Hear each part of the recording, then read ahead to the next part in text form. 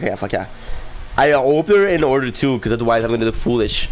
At last I've solved it. My first monk subject was a child. And recently sees the younger the subject and the sooner after death I act, more quickly this crystal spread through the body. So far I have worked only with cadavers, but with a living child, yes, my position in the guild is secure now. See fucking greed, dude. The guild has supplied the children I care not how, and bade me transplant the crystal. My old friend vehemently opposed a move on moral ground, but I wish only to complete this experiment. Finish the guild coffer, and it comes to my historic word. Now let my experiment begin.